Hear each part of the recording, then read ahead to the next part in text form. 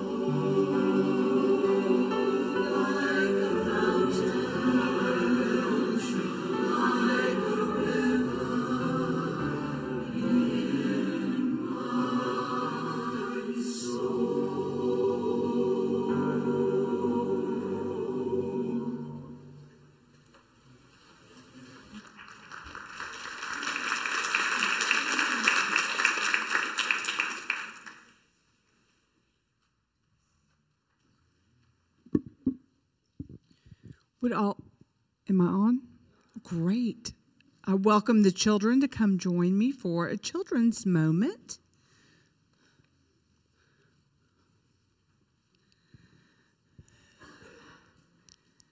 Hello. Good morning. How is everybody? All right.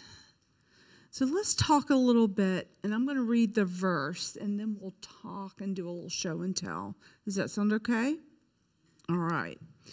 Our verse is Philippians 4:5. Let your gentleness be evident to all. What does it mean to be gentle? Any takers? Go ahead. To be nice. Yes. To not be hard. To not be hard. Perfect. What else? Okay, well, because we're approaching the summertime, and some of you may go to the beach. Who has been to the beach before? Okay, been to the beach? All right.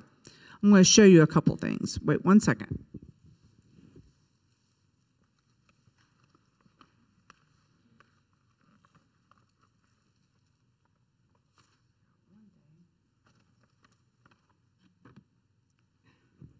These are two things that are special to me because I found them at the beach.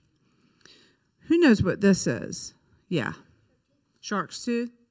Is it hard or soft? It's hard. Do you want to touch it? Go ahead and pass it around and feel how hard it is. All right? But you got to give it back to me because I found that and I was really proud of that. Great. It's a big tooth, isn't it? Yes, and it's very hard. Thank you, dear. Now I'm going to show you something else from the beach and see what you think about this. I think we should go the opposite way. I think that's a great idea. I'm going to do that exactly because that's a great idea. See, I've got it all covered up.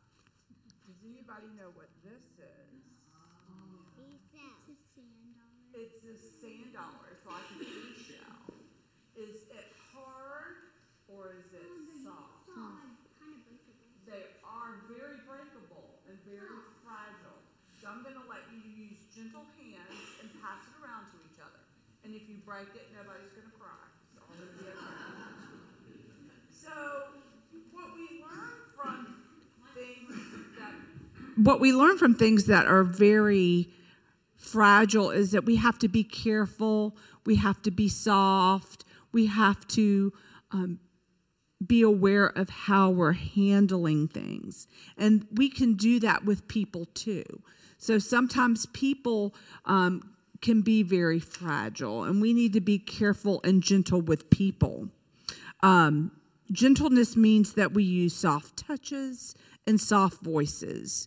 Have you ever heard a really loud voice, and how did it make you feel? Loud voice can sometimes be a little scary sometimes or make you a little sad. So people's feelings can be fragile and sensitive, and they can also be broken. Like we could break this sand dollar, and we can also break people's feelings. And God wants us to treat one another with care and gentleness because He loves all of us. He loves us, and He loves other people. Who has ever had their feelings hurt? I have. I get my feelings hurt. All right.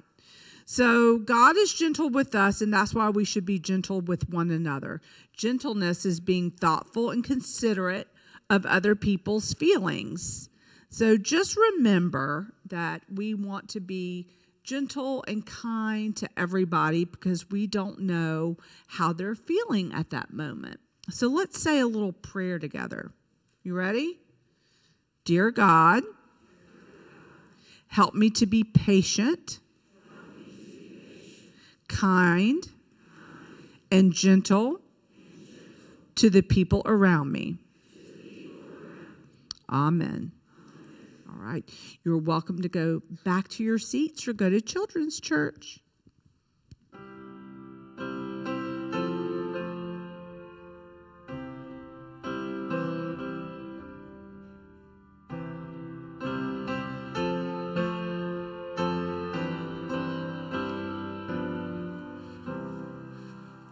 Well, good morning. Of all the places you could be, Trinity United Methodist Church is where you are this morning. It is good to see you here.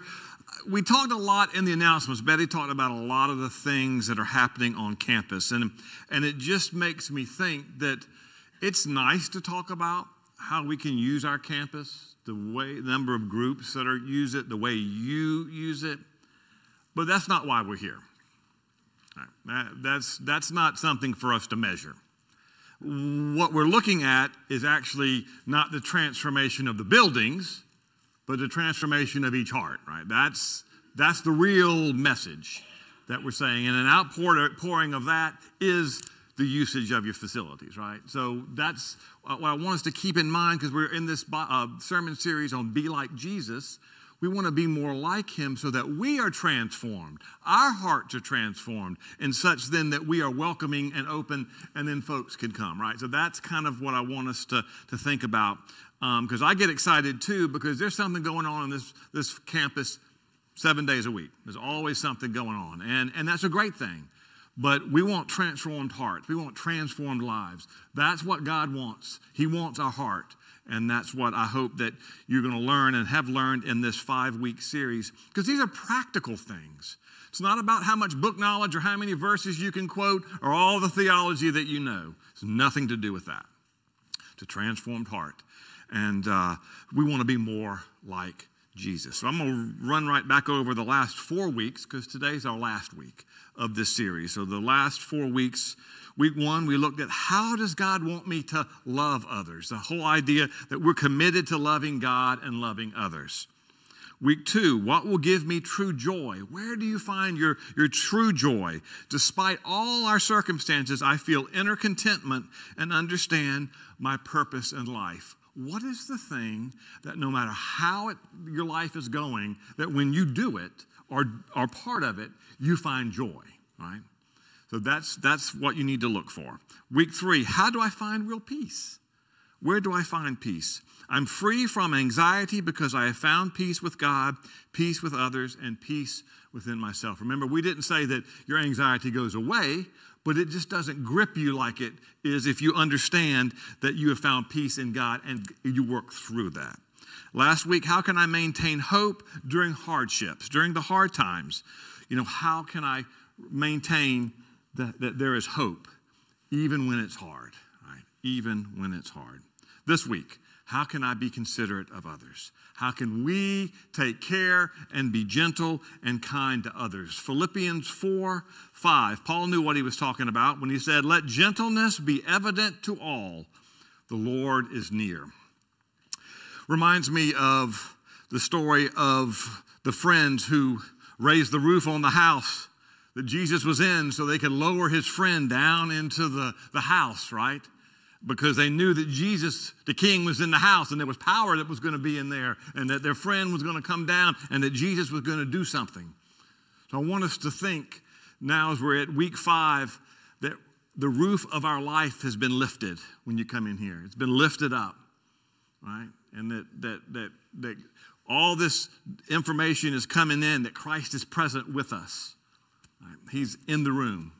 He's with us. And he's going to teach us how to respect those around us, how to be patient with difficult people and circumstances, to relate to others with kindness and softness, and to lead a balanced life. Those are the 4 areas we're going to look at. So most of us have been on the receiving end of unkind comments because of the way we dress, the way we look, if we are talented or not, according to somebody else, if we are attractive or not, according to somebody else, if we are intelligent or not, according to somebody else, if we are ridiculed, right? For your weight, your appearance, your awkwardness. I have felt that pain, and you have felt that pain, right? I mean, it doesn't take you long to feel that pain, does it? You can go right to it, right? You can go right to it. So if you know what it's like, you understand how devastating that is. Hurt people hurt people. So when we go at each other, most of the times it's because we have been hurt and we that's what we know. But God tells us, no, we need to be gentle.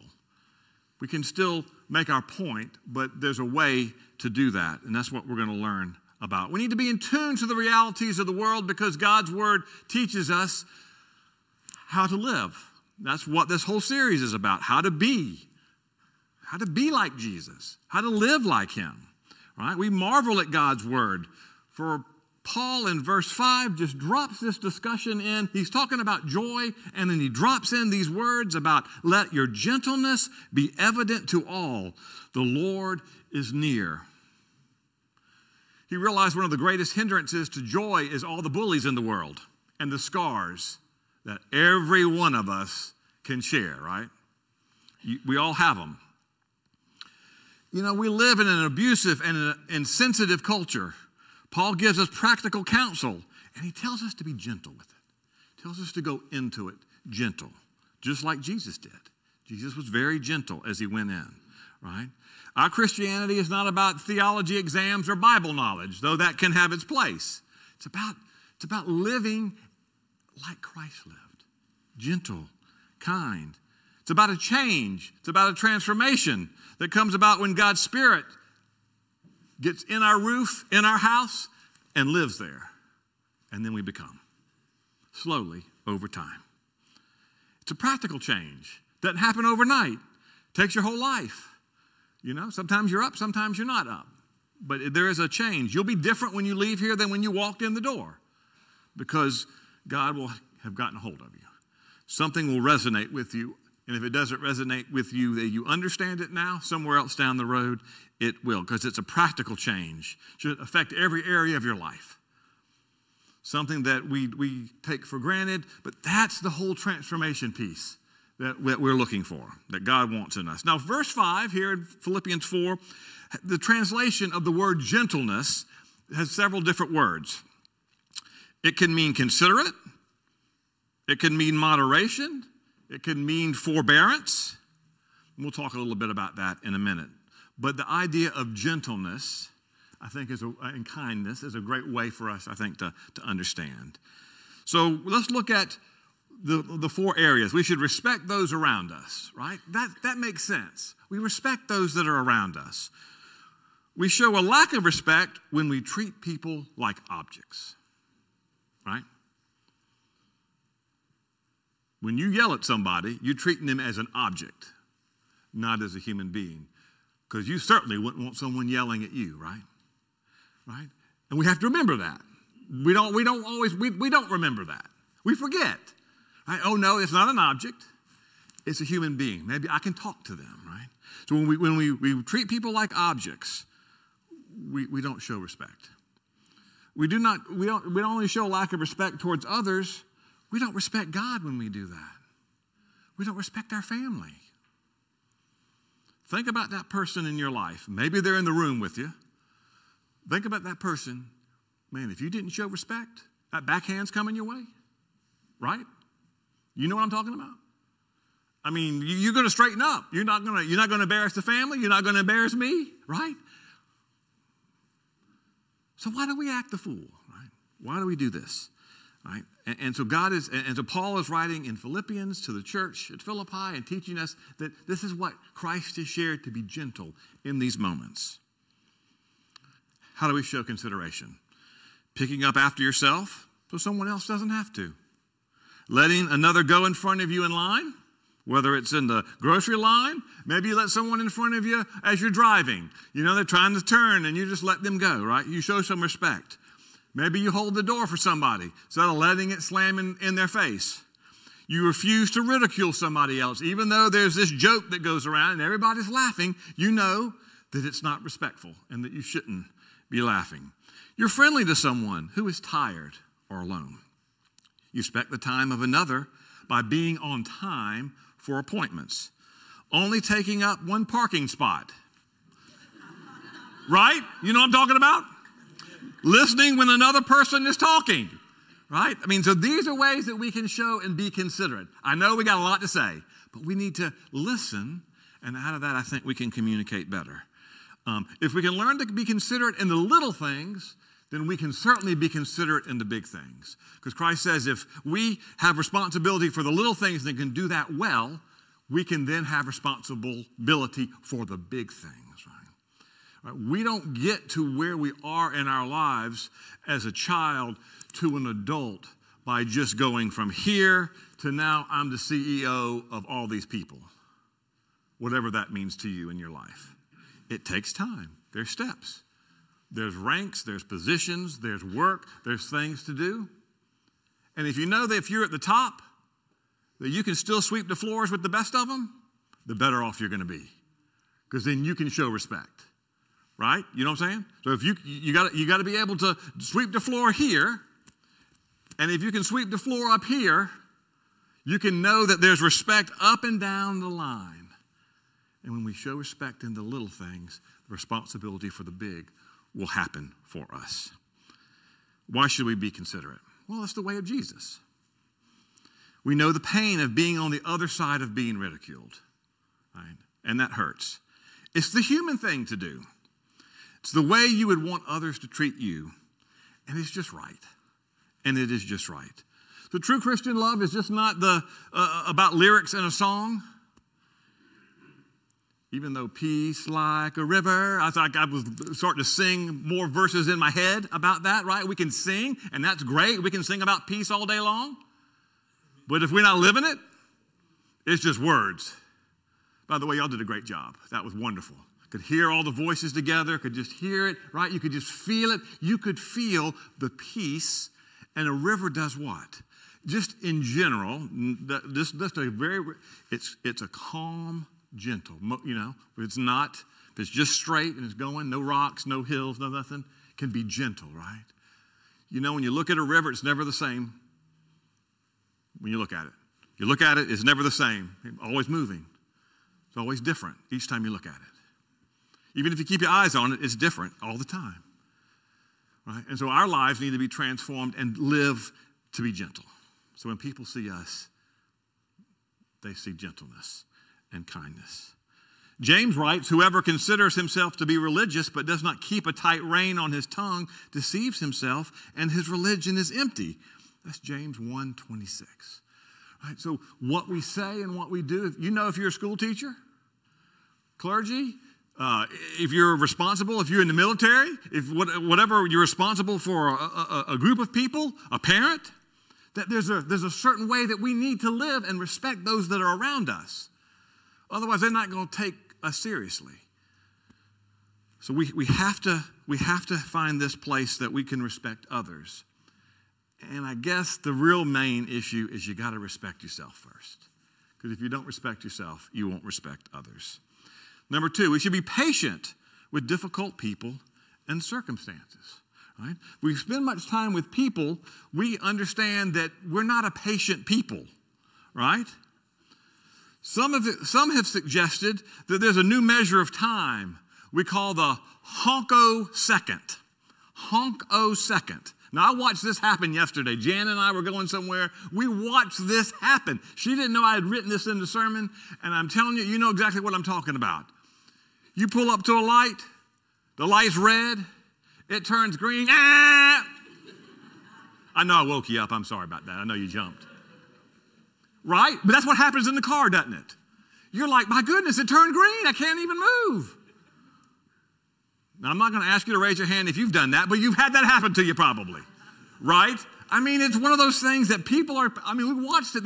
There was a car and another truck behind it, boom, and I'm like, it just turned.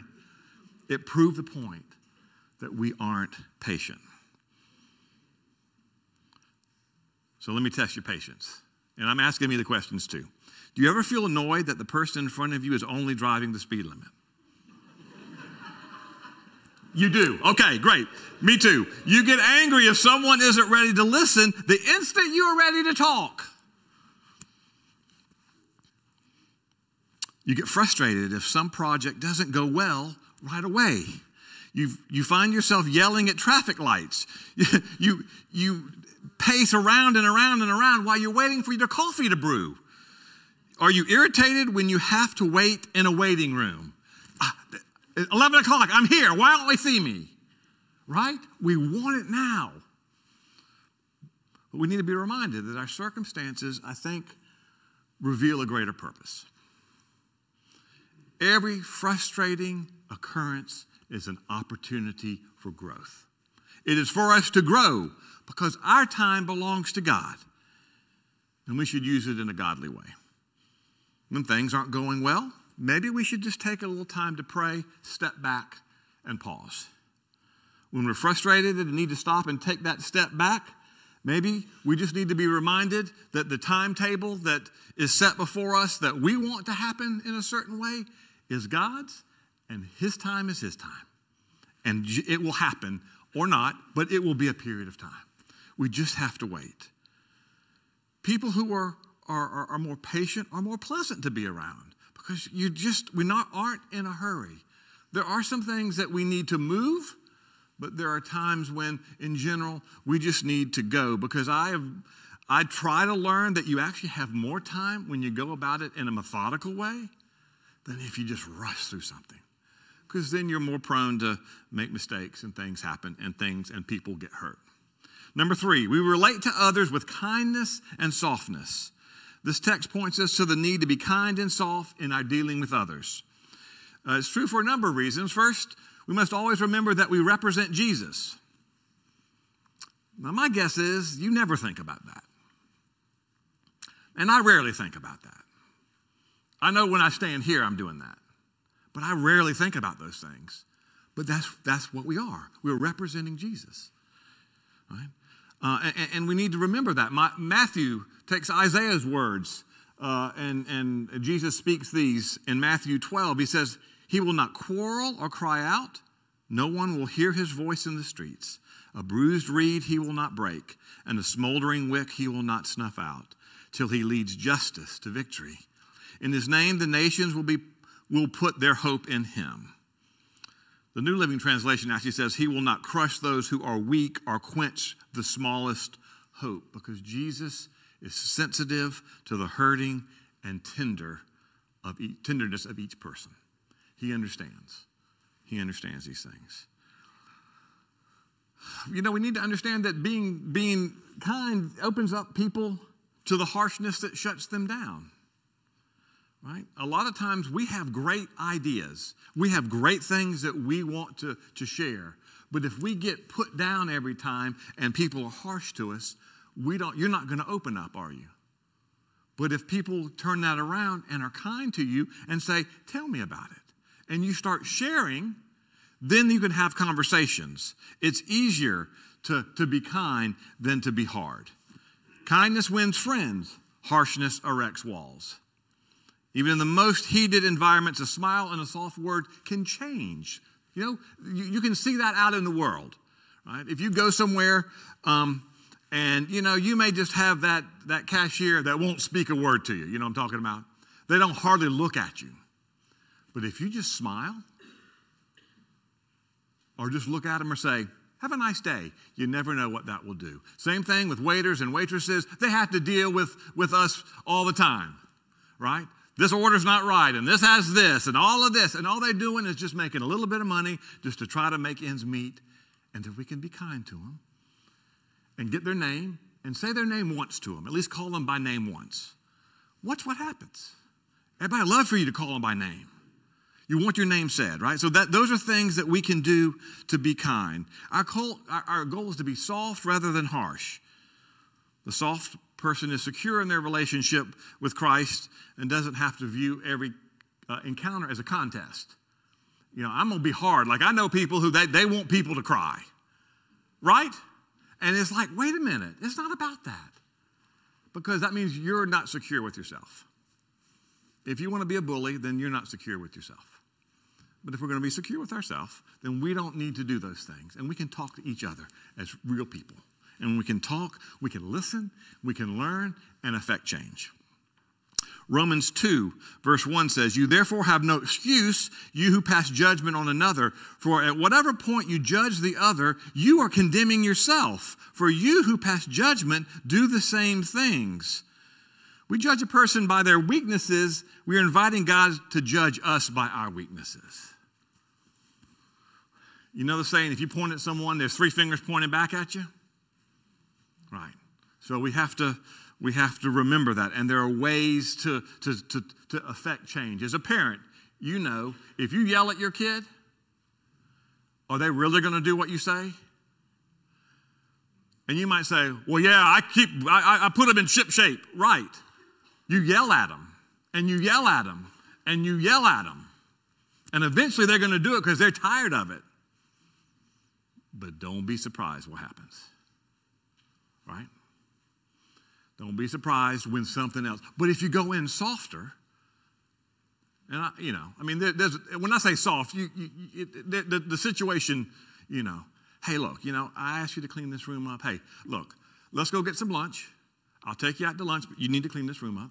And we'll do that, and then we'll go. Right? You can be a little softer about things. Yeah, your kids didn't want to do that, did they? Mine didn't either, but I'm just giving that as an example. So, right? She still doesn't clean up her room, but that's okay. She's 19. She can do it. Hey, that's her room. It's her mess. She can do whatever she wants to. Right?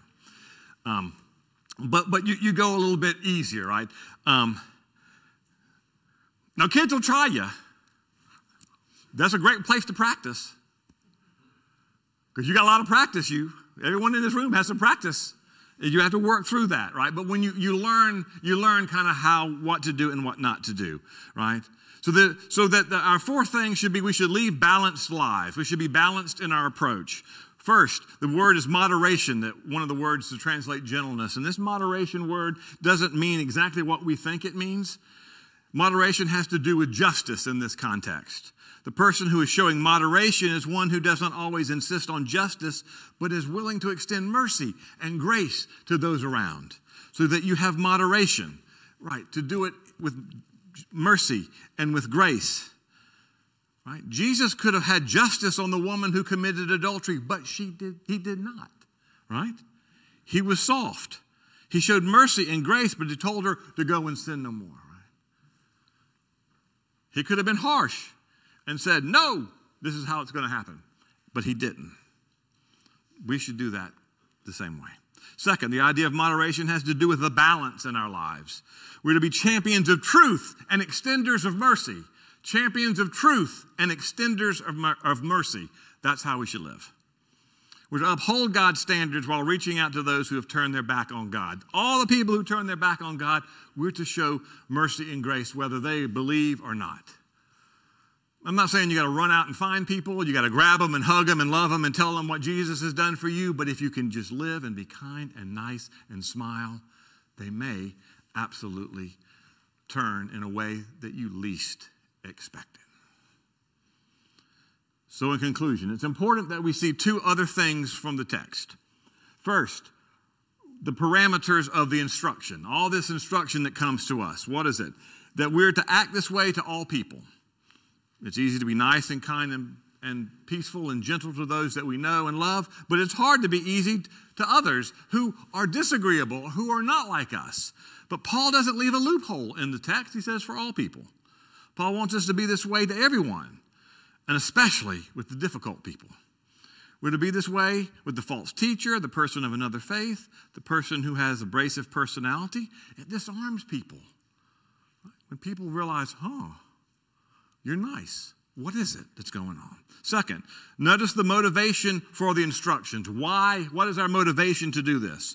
We realize that the Lord is near. The end of verse 5 says that. The Lord is near. He is right with us. So if we can think about that and realize that he's with us, maybe we would act a little different.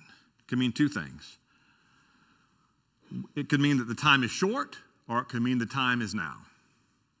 But that Christ is present with us. He's always near to us. So we need to respect others, those around us, first. We need to be patient with difficult people and circumstances.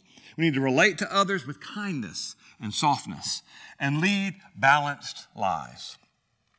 So those are 5 practical ways through these weeks of how we are to be and live like Jesus. Not next week is Pentecost, but the week after, I'm going to do a series that'll get us all the way through June that's going to be on act like, how we're going to act this way now. Really ways, and these are practical ways.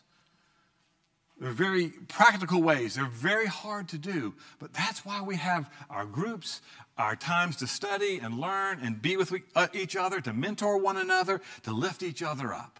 So I hope that you will take these practical ways and use them. I know in the first service as I was talking to folks, I had some folks who were like, man, this really spoke to my heart. I needed to hear some of these practical ways. Our youth over there, there's some youth that meet on a Monday night off campus, have a Bible study together. They want to do this themselves. So here's how the youth are keeping up with what I'm saying. They make a little bingo card of what I'm going to say, what little phrases I'm going to use, and they check it off. Well, they have to listen of what I'm going to say, right? And that was pretty neat, right? So they all sit on the front row over there, and they're all listening and paying attention to what I'm saying. So, whatever it takes to get attention to hear and to be able to apply this, use whatever it is. So there's a lot of transformation that is happening in this church. I hope this is happening in your life. If you need to talk more about that, please come see me. I would rather you talk to me about those things and just to listen. I'll listen to you. I'd love to listen. How God is doing something in your life that you don't know how in the world this is happening. But man, it has opened you up for something that's really great in this world. Let's pray. Oh God, we are thankful for this opportunity to gather together as the church. We thank you that we can learn more about how to be more like you. As you are present with us in our lives, continue to just strengthen us and show us wisdom and patience and gentleness and kindness. Show us self-control. Give us and have us work on those fruits of the Spirit, that we ourselves might live this way, not just talk or sing about these things. That we can show that love and respect to one another, and that we can understand what's really going on when we don't really know or are sure. Maybe by our conversations with each other, we can come to understand how our lives are actually intersecting. Lord, for those who are hungry and homeless and hopeless, we certainly pray for them. We know that you're touching them in their lives in ways that we can't right now.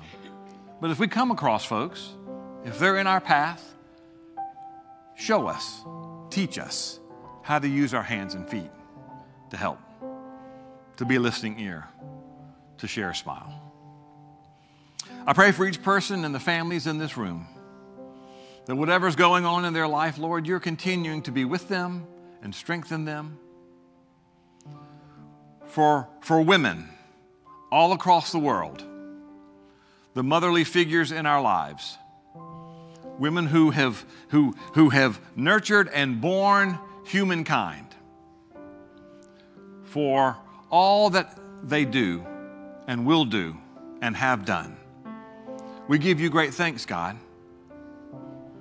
for it takes us all to have patience and kindness, to raise children, to be with people, to wrestle with all the things that come with just being human. And Lord, we are thankful for our church, that you have given us a campus that we ourselves can be stewards of, that we can open our doors, and that we can show hospitality and welcome at every turn. Now, as we prepare to leave this place in a bit, we pray that you will go with us as families gather together on this day, as those may sit alone on this day. Whoever and wherever, oh God, give your loving spirit to them and tell them that you love them. We ask all these things in the name of Jesus Christ, our Lord and Savior, who taught his disciples to pray. Our Father, who art in heaven, hallowed be thy name. Thy kingdom come, thy will be done on earth as it is in heaven. Give us this day our daily bread, and forgive us our trespasses, as we forgive those who trespass against us. And lead us not into temptation, but deliver us from evil. For thine is the kingdom and the power and the glory forever. Amen. It's now our opportunity to profess our faith with the words of the Apostles' Creed, so I'll have us stand at this time.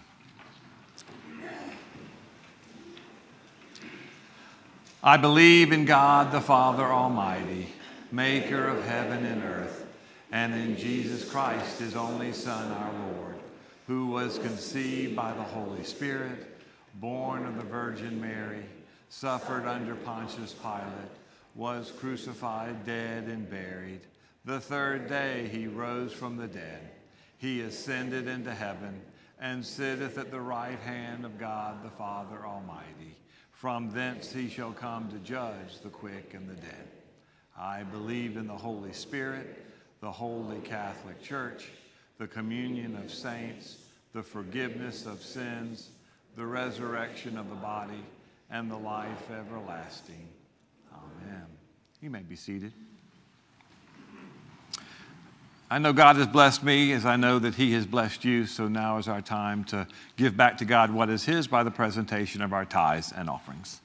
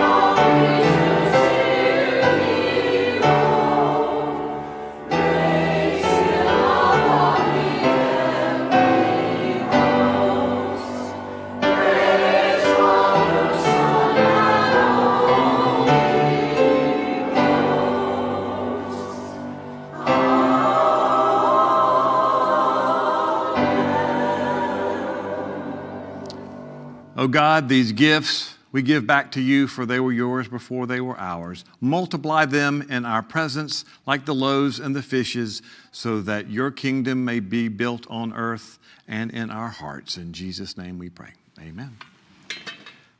Our closing hymn is To God Be the Glory, hymn 98, or also on the screen.